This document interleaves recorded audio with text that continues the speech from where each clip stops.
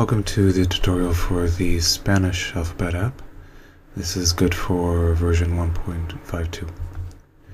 I should say that this will be presented on an iPhone simulator with a Retina display, but it's equally applicable to the iPad since it's functionally identical. As well, this is the full version. I will point out differences in regard to the free version as we go along. Obviously, the free version is limited. So let's start with reference. And it couldn't be simpler. It's simply a matter of touching any of these letters and hearing them spoken. Ñ. Ñ. O con acento agudo. And as you can see with accented characters, we do get a label. O con acento agudo. Now what you should keep in mind is what is spoken it's similar to if you were spelling a word over the phone. U con acento agudo. U con diéresis. Che. C. And that covers reference. Again, it's really quite simple. I should point out something now. Yes, let's go to the settings. And in this case, we have two dialects to choose from. Okay, South American and International. So go back to reference and click some of the same letters. Ñ. O con acento agudo. E con acento agudo. Che. So that change of dialect will cover reference, practice, test, everything. And we'll present those now. That's it for reference. Let's go to practice. There are two games currently, listen and select in reorder. We'll go for this one. You can skip this because I'm going to cover it. Now I'll show you the first button because I spoke over the letter that was pronounced. So we'll hit the repeat button. U. U. And then we'll choose the right one. S. And you'll notice that it turned green to signal that you got it correct. W. H. Z.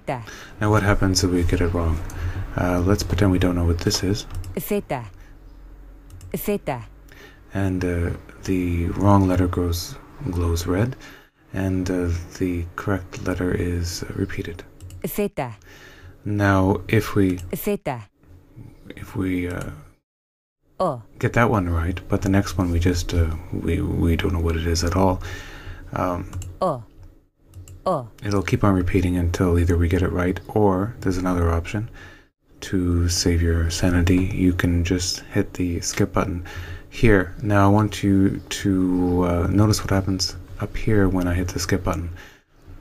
U con diéresis. You see that the letter here glowed red, signaling that that's the one you skip. So maybe you have a better chance of getting it right the next time. So, oh yes, you can also, if you're intimidated by having so many letters, you can narrow the set down. Say you just wanted half the letters, and these are simply muted, so they won't appear in the practice. J. D. I. And you can even go so far as just maybe you just want to concentrate on the first row here. D. D. A. C. So you can tailor it to your liking. We'll go to reorder. I won't go through this whole thing because it can take quite a long time, but it's simply a matter of dragging and dropping letters, put them in the correct sequence. Once it's done, it's all green, and it'll tell you how long you took to do it. Now, this is a more advanced practice than listen select. What to keep in mind is that you should drag them in the order that they should appear here. Otherwise, you'll see what happens. It randomly shuffles, and every time that you come back in, it's going to shuffle again. Okay, so you have to complete it at the time. We'll go to tests. There's only one test for listen and select.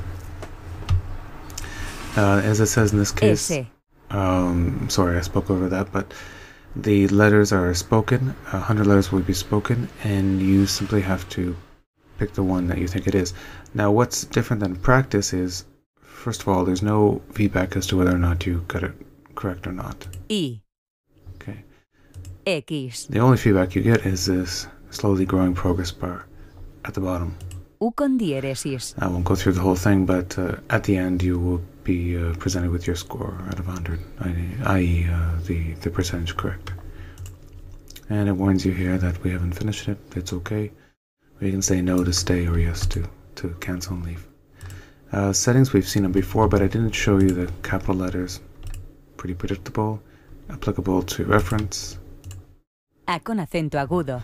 And practice, and in fact the test as well. H. Okay. And finally we'll just go to the info view. This is the same tutorial you're watching right now, the support site.